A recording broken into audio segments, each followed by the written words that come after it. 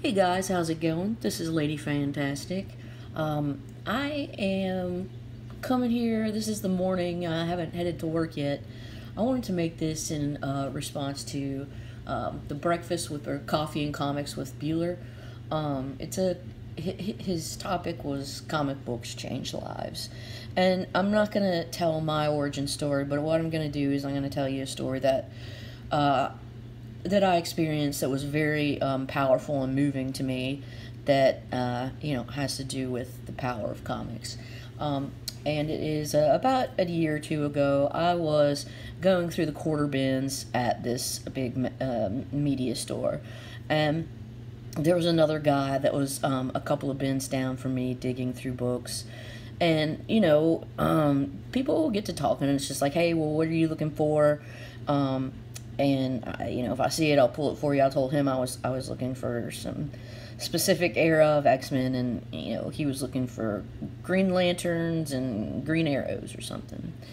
And so we started doing that, and we would pull a book here and there if we saw something for one another. And then he started talking about himself.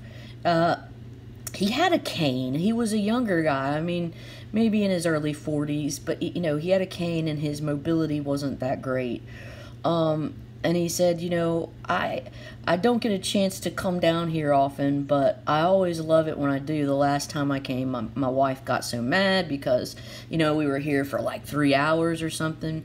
He said, but, I'm an injured war veteran, and I have a cage around my spine, and his neck's fused. And he was saying that in the winter times, like he would be in so much pain that he couldn't move, and he always got really depressed, and that the only thing that gets him through the winters is reading comic books. And man, that floored me.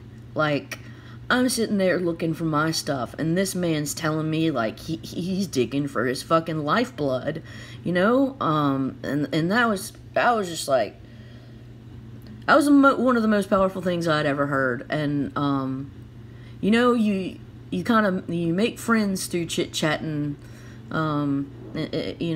next to other people in boxes, and you just never know their story.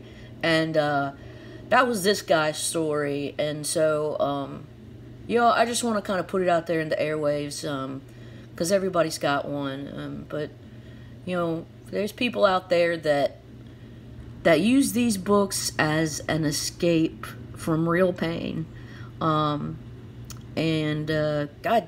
damn, we all have to take stock of our lives and look at how thankful and blessed that we are. And I'm thankful and blessed that I am part of this community, and that I even saw this show. So you guys have a good one. Take care. Be safe. Bye.